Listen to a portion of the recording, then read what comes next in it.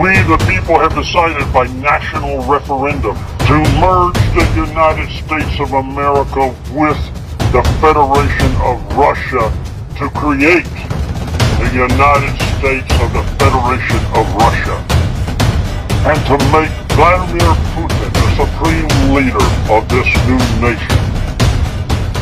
The massive and diabolical criminal enterprise which has destroyed our nation and turned it into an oligarchy of the rich man, the elites who control our government from inside out. We are no longer a free people. We are enslaved to the super rich elites who control everything and feed us lies and propaganda daily. This must end. As long as the filthy rich people control the governments of the world, it matters not who you put in as president. The bottom line is the two-party system does not work. A house divided against itself cannot stand. Now I admonish you to watch this short film, and you will see that everything I have revealed to you is the truth. And the only solution is for the United States and Russia to become partners, to become an alliance, to become the greatest nation in the world. Then, once again, the American people and the Russian people will find great prosperity and security. We must get rid of the criminals entrenched within the United States government. The so-called deep state must go. It must be destroyed.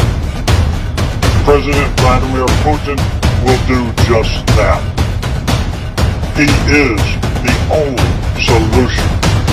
We need a supreme leader, not the two-party system, which has proven to be a complete failure.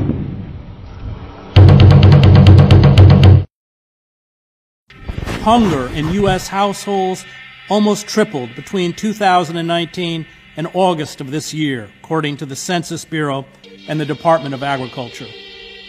The proportion of American children who did not have enough to eat, the study found, is 14 times higher than it was last year. And a study by Columbia University found that since May, there are 8 million more Americans who can be classified as poor.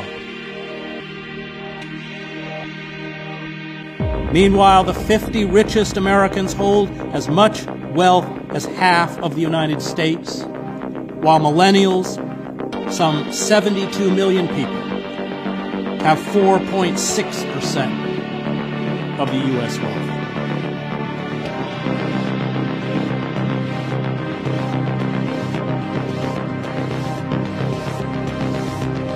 Only one thing matters to the corporate state.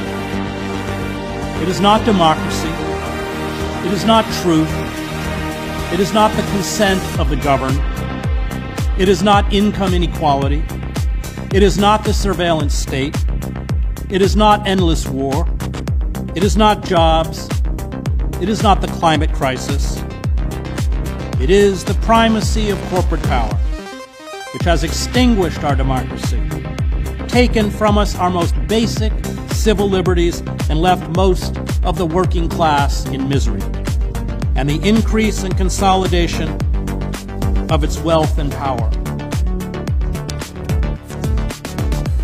In the midst of the pandemic, what did our ruling kleptocrats do? They looted $4 trillion on a scale unseen since the 2008 bailout, overseen by Barack Obama and Biden. They gorged and enriched themselves at our expense, while tossing crumbs out the windows of their private jets, yachts, penthouses, and palatial estates to the suffering and despised masses. Jeff Bezos, the richest man in the world, whose corporation Amazon paid no federal taxes last year alone, added nearly $72 billion to his personal wealth since the pandemic started. And during this same period, 55 million Americans lost their jobs.